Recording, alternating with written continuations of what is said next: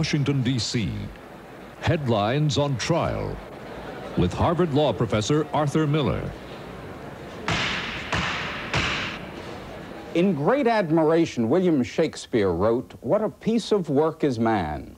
There's no doubt that we human beings are quite remarkable and special. We are indeed a piece of work. But whose work are we? How did we get here? Some say God created us just as we are in His image. Others say no, we evolved into our present form over millions of years. Right now, neither side can totally prove its point or totally disprove the others. At issue is whether both theories of origin should be taught in public school science classes. Creationists claim that they are being censored, and evolutionists argue that to teach creationism would corrupt the separation of church and state. From today's headlines, we'll put this question on trial. Should creationism be taught alongside evolution in public school science classes? Are we relatives or created in God's image? And what should we teach in public school about our roots? In 1925, John T. Scopes lost his teaching job in Dayton, Tennessee for introducing his pupils to evolution. In 1987, the Supreme Court will decide if a Louisiana law requiring the teaching of creationism in the public schools promotes religion. Alphonse Jackson is a Louisiana state legislator. I think that the express purpose of creation science is and was to institute religion in the public schools. Most true scientists who have no bias on either side will say, true, creationism is theory. True, evolution is theory. Give them equal footing, since the American people have given them equal footing. Timothy Dyke, a lawyer arguing against the Louisiana law, says the problem is with the way creationism is to be taught. It's to be taught in science course as a doctrine that has equal standing with evolution. And that's where you mix religion with science. We'll settle it when the Lord comes. When we all get to heaven, there'll be no question about it. True as Mr. Falwell's statement may prove to be, in this life, questions are unavoidable. Here to help us sort things out are four expert witnesses. Bill Keith heads up the Creation Science Legal Defense Fund. As a state senator, he sponsored Louisiana's creation law. Mr. Keith would like to force the teaching of creationism in public schools. Balanced treatment in the classroom is what Dr. Dwayne Gish wants. A biochemist from the Institute for Creation Research, Dr. Gish calls for an end to the evolutionist domination of scientific thought. Dr. Eugenie Scott sees creation science as a serious threat to quality education. As an anthropologist and director of the National Center for Science Education, Dr. Scott maintains creation theory is scientifically unfounded. A religious belief masquerading as science. That's what lawyer Jay Topkis thinks about creationism, and that's what he told the Supreme Court as he argued against Mr. Keith's Louisiana law. Now, what do you think? We'll poll our audience on this question. Should creationism be taught alongside evolution in public school science class? When we come back, we'll find out what they think before our discussion begins. And then our witnesses will try to sway some of those opinions.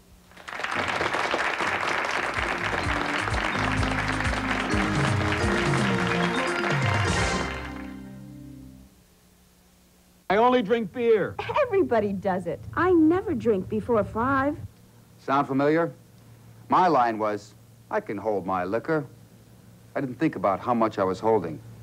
I found out it was a lot. My doctor told me anything more than 2 drinks a day was too much. I care about my health, so I cut down.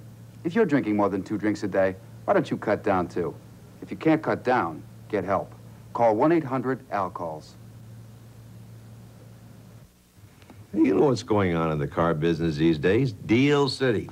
Okay, you want a deal on GMAC interest rates? Of course, we Buick dealers have it. You want a deal on options? Read this. We Buick dealers have it. And you want a great car with 660 protection? Buick. But how about something beyond rates and rebates? How about some honest-to-goodness clobber the sticker price dealing? We're doing that, too. He wants to trade this in on a LeSabre? Well, it's original. Homeowners save $250 on York security shutters during this special introductory offer. It's a fact. Forced intrusions, vandalism, burglaries, and worse can't happen to you. That's why I want you to find out about York security shutters. When activated, they roll into place to protect all window and door openings in your home. Available in a variety of decorator colors, they come with a choice of manual and electric controls. Strong York security shutters are designed to safeguard your house, its contents, and the welfare of those inside your home. Plus, they can reduce home heating and cooling costs and can increase the value of your home. Get free fax by mail now about this truly effective new kind of home security system, and get this free $250 rebate check during our special introductory offer. Call now to receive everything free by mail. There's no obligation. To order, call toll-free 1-800-228-2202, 1-800-228-2202. Call 1-800-228-2202 toll-free, 1-800-228-2202.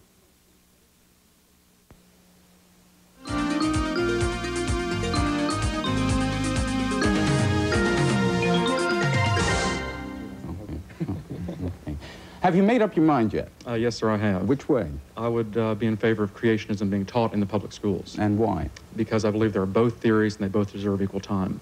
How about you? I'm opposed. I think it's, in the long run, damaging to religion. I don't think my fifth grade teacher was capable of dealing with these complex theological issues, and I highly doubt others are as well. Our audience poll showed that 22% favored the teaching of creationism, 65% were opposed, 13% were undecided. Let's begin our discussion with the experts. Let's suppose you have a daughter, Susie.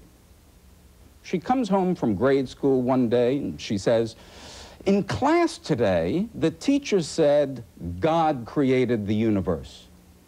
And I'm confused, Daddy, because you always taught me we have evolved from tadpoles and snakes and apes." Are you distressed at what happened in Susie's class today?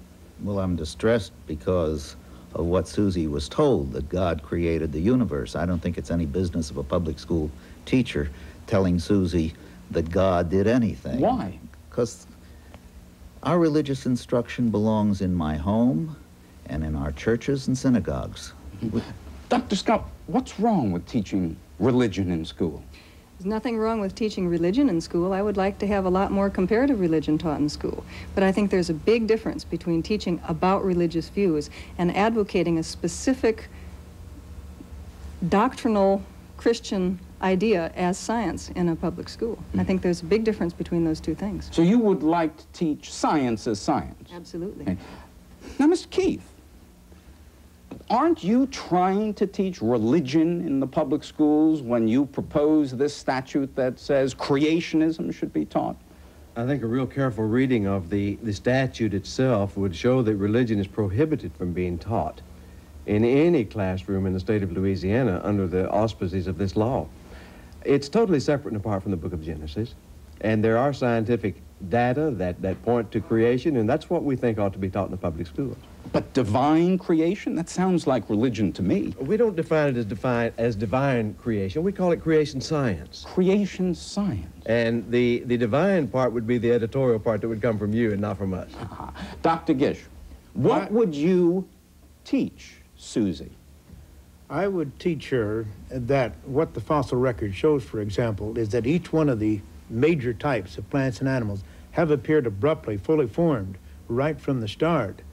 And that we don't have the intermediate forms between these major types that are required by evolutionary theory. That actual historical record, as Darwin realized, and even as many evolutionists realize today, is remarkably in support of creation, which is a sudden, abrupt appearance, fully formed, and does not support this notion that these creatures have come into being slowly and gradually at all. It's contrary to that notion. Under creation science, when did this happen? Well, there's two different views on that subject among the creationists. Some say the earth is very old, some say it could be very young. So the time question is not the core issue. The core issue is how the universe came into existence and not when it came into existence. the issue of time must be very important to creationists, otherwise you wouldn't have had your third, I think it was the third National Congress of, or National Creationist Convention in Pittsburgh last, when was it, last August? The whole theme of that conference was the age of the earth, so clearly that must be very important. Both sides of the issue, Dr. Scott. How can it be an issue when creation stands on both sides? You see, if all the creation took that position and all the evolution took the other position, I would agree with that. No, wait. What is the range of age that the creation science people believe Depends is? on which creation scientist you're talking to. You, Dr. I believe things, I think there's much evidence to indicate that things could be quite young. But I would never 10,000 years, I would never hold that 15,000 position years? dogmatically. Mr. Keith, how about you? Well, I think it's probably several hundred million years old. Dr. Scott? Billions of years. Billions. So we have a range between thousands and millions. Now wait, Dr. Scott, wait. He has a theory, you have a theory. Two theories. Why shouldn't his be taught in the public schools? The Eskimo have a theory. The Hopi have a theory. The Buddhists have a theory. We can find, quote, theories, if you want to use the term as loosely as the creationists use it, on just about, from just about any group of human beings anywhere on the planet. What we're talking about is what do you teach in science classes? And in science classes, you teach science. This is what Bill Keith wants to do with his law, and you agree. I agree with that. But absolutely. You, in your own writing, sir, you have said on many occasions that there's no scientific evidence for creationism. No, I did not say that at all. I said, as a matter of fact, no theory on origins can be defined as a scientific theory, whether it's evolution or creation. You were not there to witness the origin of the universe. You did not see life come to existence on this planet, and you have never witnessed the origin of one kind from another. No one has ever seen that. Therefore, you cannot have scientific theories. Can you prove to me that we abruptly appeared? No, I cannot. Can you prove to me that I'm a descendant of a tadpole? What do you mean? I mean, if you told me a basset hound, that I could buy, but a tadpole, can you prove evolution to me?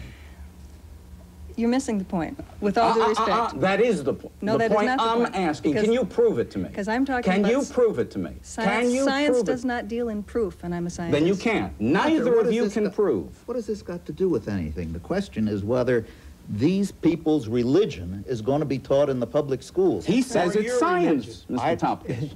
No, we don't agree with that. Did you hear what he said? He said, or my religion. He says it's his religion against my religion, and they both ought to be taught. I don't agree with that. I say no religion should be taught in the public schools. You think creationism is religion? Well, let's just look at the guy who wrote the bill that Senator Keith introduced, a guy named Ellwanger, a so-called therapist from South Carolina. He said... Just the news, Mr. Thompson. Just the news. I view this whole battle as one between God and anti-God forces. That's the man who wrote this bill. And the man who Senator Keith called as his key witness said creation, as distinguished from evolution, requires the direct involvement of a supernatural intelligence. It takes faith to accept creation as a viable explanation of origins. He says you're bringing in religion through the back door. Oh, that's their old thread-worn argument that they use. They don't have a real good defense against creation science, so what they do is they build this bogeyman and say it's a fundamentalist conspiracy to try to get our religious views taught in the public schools. You think it's science? Oh, of course I think it's science. He says it's science. He says it's religion. You're a scientist. How do I know science from religion? I'm just a parent. There's one problem that you as a parent have to understand, and that we've muddied about 14 different puddles right here, and things are very murky. For all I know, God could have created and then things evolved thereafter. I think where we really differ is in the question of looking at the plants and animals today, looking at the geology, looking at the planets, looking at the universe. Did these items and substances change through time, or are they, as we see them today, as they have always been, with, of course, minor possibilities for organic change? And I think that's really the big difference. Has change through time taken place, or has it not? My question, how do I, as a parent, know the difference between science and religion? Because there is a tremendous amount of scientific evidence that supports the idea that change through time has taken place. And I maintain, you see, that there's tremendous scientific evidence to show that this change postulated by the overall me-but-a-man theory of evolution has not taken place.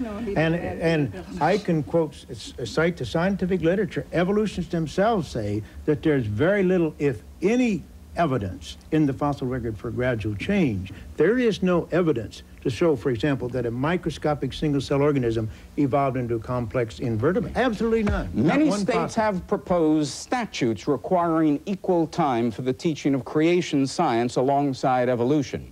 Would you favor such a law? That's next on our docket as Headlines on Trial continues.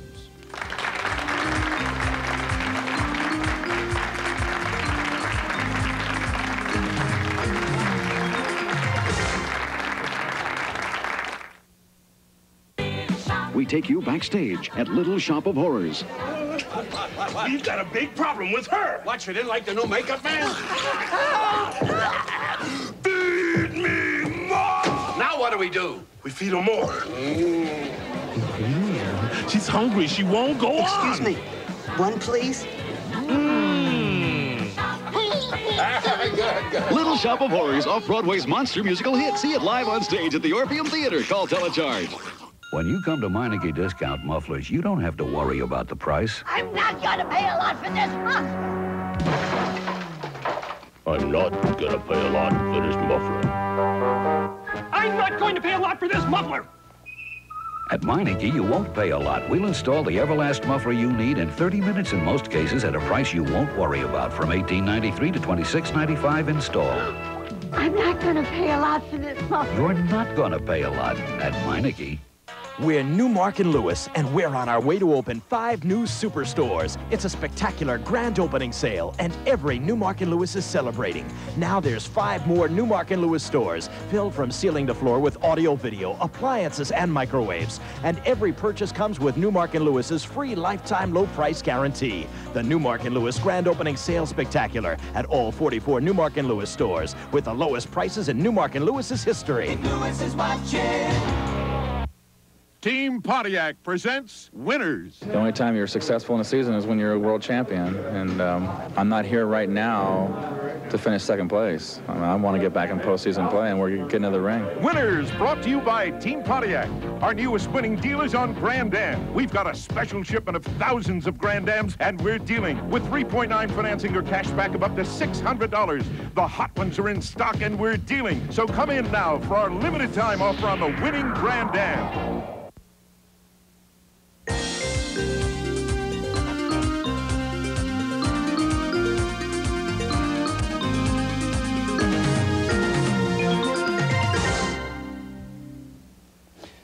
Mr. Keith, you were a state legislator and you've got some experience with this. Let's suppose, without getting into details, that a statute comes before the legislature that says creationism and evolution should be given equal or balanced treatment in the high school curriculum. Why do we need a statute on high school education? I think it enhances academic freedom. It expands the student's right to know. It does so many things as far as doing away with bigotry and censorship and these types of things. But we normally rely on school boards and high school teachers to make decisions like that, not the big shots in the state capitol. But what are you worried about? I'm worried about academic freedom. I think that a great deal of scientific material that points to creation is being summarily censored out of the public school curricula. Censored? And I think that's wrong, yes. Censored? Yes. You think there's a conspiracy out there? I don't know why it's being censored, but it's being censored. Censorship? It's out of the public school curriculum because it's lousy science. If this stuff was such great shakes as science, you would find scientists all over the country jumping on this bandwagon. Scientists all over the country once thought the Earth was flat, too. And it was in the public, it was in the class, I suspect. Yeah. Mr. Topkins, yes, Daddy, please. I'm Susie, your daughter. You're such a big man on free speech. Why don't you let them have their rights of free speech? Why are you trying to censor them? Let them do it any place but in the public schools. We made a deal in this country, all of us, that we would all keep our mitts off the public schools when it came to religion. We would do the same thing in every area of government. No religion in government. That's our deal. The fundamentalists can't transgress upon it, the Jews can't, the Catholics can't, the Methodists can't. All we want is that the scientific evidences that supports creation and exposes the fallacies and evolution theory to be taught in the public school. What is wrong with that? Which would you prefer? Things as they are now, with evolution being taught in just about all high schools, or neither taught? Well, let's be fair about it. You either teach both or you teach neither. I want both taught. I don't want to censor evolution. No, absolutely not. This is what this whole argument's all about. This is an argument against the idea of evolution, against the idea that change through time has taken place. No, it's not. Originally, now, wait. You called evolution a bogeyman before. Yeah. What did you mean by that? It's a myth. It's a fairy tale. A fairy tale? Yeah. You make it sound like religion. I don't want to make it sound like anything but a fairy tale. Senator Keith has many times said that evolution is religion. He said that over and over again in the hearings. May I quote Richard Lewontin, professor at Harvard University, an atheist as far as I know, certainly not on our side. He said that creation and evolution represent two irreconcilable worldviews. That's by this evolutionist professor, and I would agree with that. And therefore the evidence, the circumstantial evidence for both should be taught freely, the without fact that censorship. they want this taught as science. See, that this is the whole picture of anti-evolutionism we're talking to. They started out trying to ban the teaching of evolution. Well, the Epperson case says you can't ban evolution. Then they went to trying to at least ameliorate its effects by teaching the Bible along with it. Didn't. Daniel versus Waters said you can't do that. Then now the next step is to try to teach something that they created called scientific creationism so they can get their idea of biblical literalism into the public schools. But your narrow point is, if you're going to teach creationism, teach it as comparative religion or teach it as miscellaneous thoughts, but not as science. Don't teach it as science because it is not scientifically demonstrable. Our point is, 72 Nobel laureates would not have signed the brief if they thought it was creation and scientific. evolution in the same category. If she wants to put it into philosophy, put both of them there. If she wants to teach in biology, which is all right with me, let's teach them both there. They have an equal status. No. Creation is just as non-religious as evolution and is just as scientific.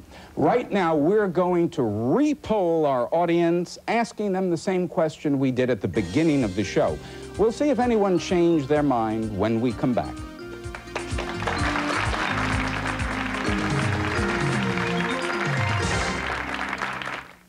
My family is doing better since I got my new job, but we're still glad for the help we get from food stamps. My son gets breakfast and lunch at school now, and my wife and I don't have to pay much. I often eat lunch with my friends at our senior center. They serve good, nutritious meals, and it's a friendly place. I'm Commissioner Cesar Perales. If you want to find out more about good nutrition and programs that can help you and your family eat better, call the hotline toll-free 1-800-342-3009. When you go to the bank for a home equity loan, do you ever get the feeling they're trying to tell you something? Once you get the message, call Statewide Capital. We'll get you money easily and quickly, even if you've been turned down by the bank. Use the equity in your home to get a home equity loan from $10,000 to $250,000 or more. No lines, no forms, and fast approvals. Statewide Capital gets you money easily. Call 1-800-832-0303. 1-800-832-0303. Bring your home to life with a visit to Petland Discounts. I'm Neil Padron, president of Petland Discounts. For 20 years, we've offered every product to help keep your pet healthy and happy at discount prices. And the staff always ready to answer your questions. This 10-gallon starter set, only $9.99. Tank, pump, filter plants, and much more. Petland Discounts for people who love pets. Now 37 convenient locations, all open 7 days.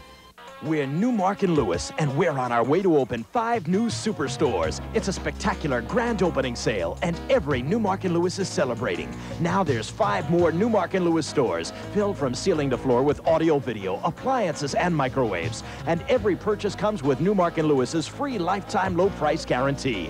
The Newmark and Lewis grand opening sale spectacular at all 44 Newmark and Lewis stores, with the lowest prices in Newmark and Lewis's history. Lewis is watching.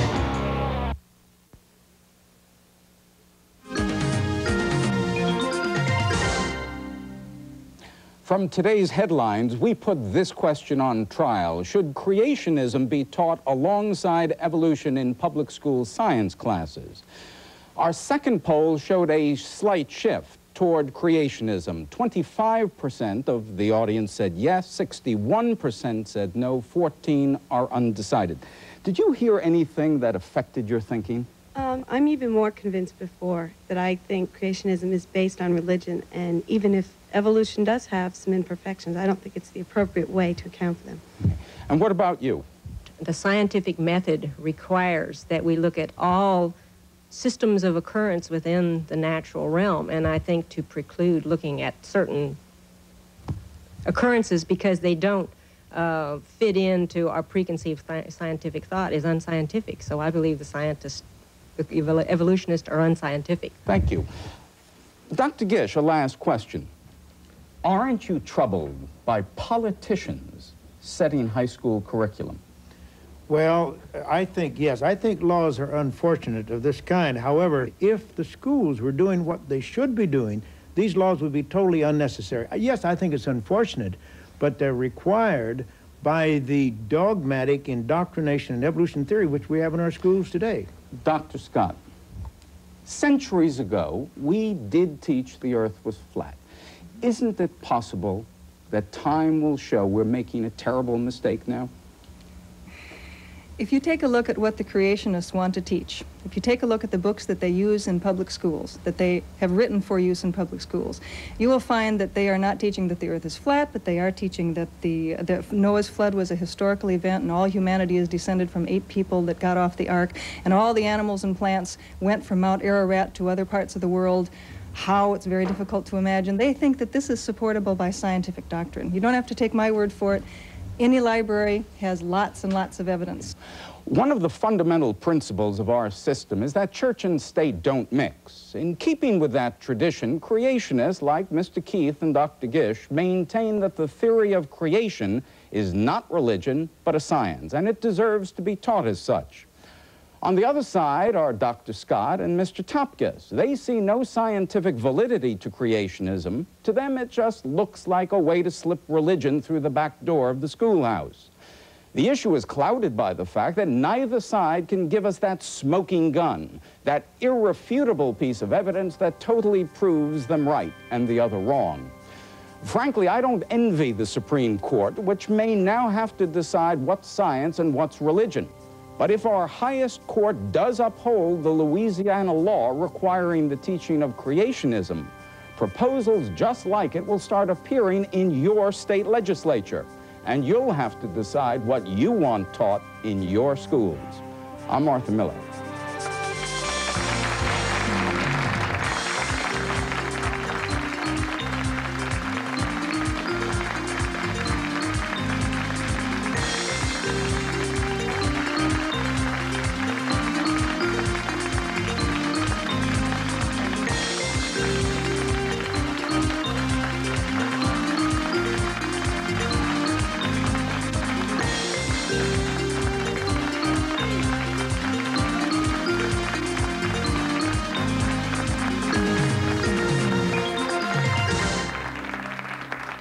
There's a ham that has won so many honors for its superb flavor and lean quality.